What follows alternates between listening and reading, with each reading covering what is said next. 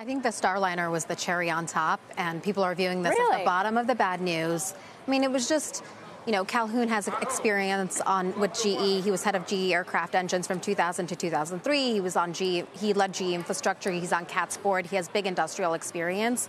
So maybe the engineering precision isn't quite as tight as it should be at Boeing, and I think this signals this is the end of it, and this is the end of communicating on when return to service will happen. Phil just mentioned that he doesn't anticipate any other big management changes, maybe some movement one level down. Do you think that the company now has the management structure in place that it needs? Do you feel confident about the leadership at this point?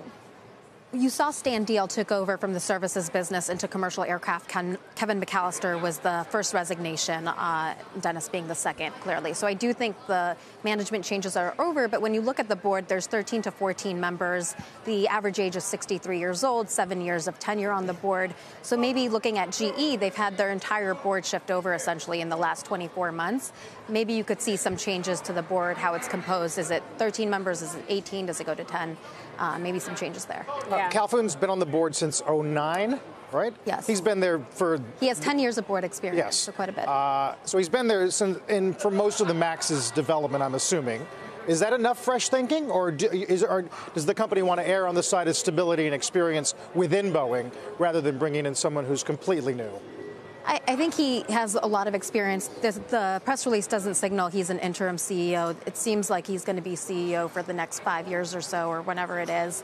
And you've seen another head of board of directors, right? So this is another chairman role, 3 and 4 months.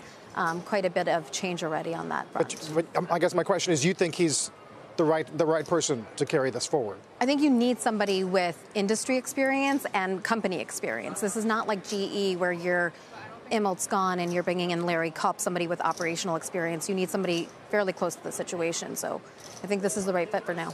All right, I want to bring Leslie into the conversation as well. Leslie, it's been a rough year, not just for the company itself, but for the workforce as well. And then, of course, you had that halt to production last week. What does this leadership change do for morale within the company?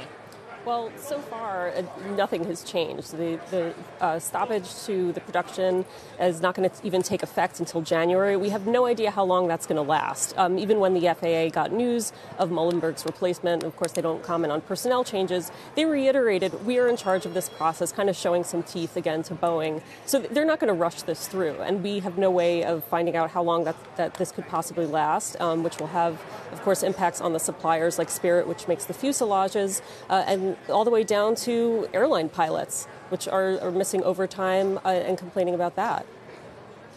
Yeah. Sheila, I mean, you and I have talked about this before, and you mentioned Starliner. We had that launch. It was did not go as expected over the weekend, although they did have a successful landing on Sunday. There have been issues with the KC-46 tanker on the defense side. They've decided to opt out of bidding for the new ICBM contract as well. There have been other things plaguing this company throughout the year, too, maybe perhaps overshadowed by 737 MAX. The 777X delay. Yes. Thank you. Yes.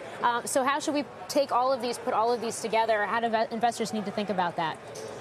I think we talked about this earlier this morning, is there's a reason there's only 2 commercial OEMs out there. There's Airbus and Boeing. Bombardier and Embraer have joined forces with each of them respectively. There's a handful of defense OEMs. So this is really hard. Development programs are always delayed, and this isn't something new. But I think investor perception and credibility have gone out the door as we've been too optimistic about the return to service. So the board signaled that there needed to be a change, but I don't think there needs to be a cultural overhaul at Boeing. It is fairly difficult, and we have to kind of honor that. And Leslie, in terms of the messaging, I think I saw some reporting from you this morning that there were some internal notes about the leadership changes as well, right? Yeah, and Greg Smith, the CFO, moving in as interim CEO, at least until the middle of January, just trying to calm everyone down. But there is a tone of, we felt that this was the best way, by making this change with Muilenburg, to restore trust. And that's one of Boeing's biggest challenges right now. It's not just the FAA, although that's probably their biggest hurdle. But they have airline customers whose compensation from this is growing every day as this goes on. So restoring trust is what the main message is.